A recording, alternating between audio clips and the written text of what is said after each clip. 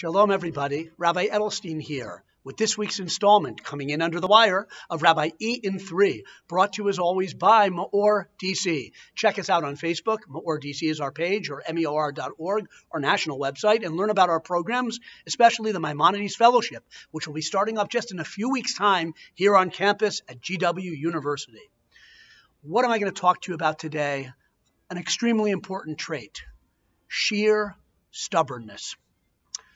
Unreasonable, unfathomable stubbornness, a trait that I want to commend to you, to myself, to all of us.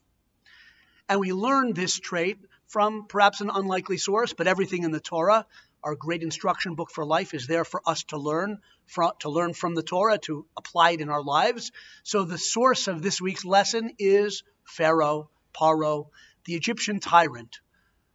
As in Moses and Aaron telling Pharaoh to let my people go. That's what's going on in this week's Torah portion, Va'era, the second Torah portion in the book of Exodus or Shemos. We have 7 of the 10 plagues that God brings upon Egypt in this Torah portion.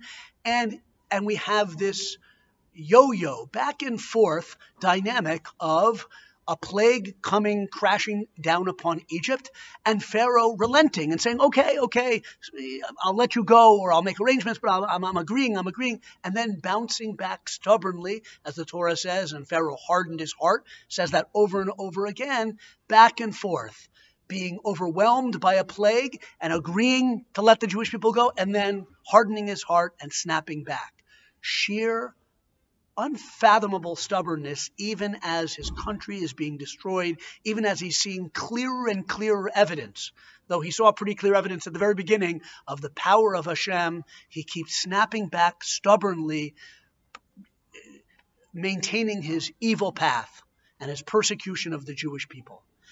And I'm quoting a great rabbi from the Ger Hasidic tradition who says, if Pharaoh can have such an unbelievable, unfathomable, almost supernatural level of self-willed hard-heartedness and stubbornness, a Jewish person, you and I, who's trying to serve God better, trying to strengthen our faith, trying to elevate our character, even though we're fighting against a little Pharaoh within us all the time, we can have that strength too. We can have that stubbornness, and we should emulate that stubbornness and keep trying to do better, to do kindness, to do mitzvahs, to develop ourselves, to elevate our faith, even if our own internal Pharaoh is knocking us down, even if circumstances around us make it difficult, even if we're in times in our personal life or our national life where there's darkness, where there doesn't seem to be much illumination.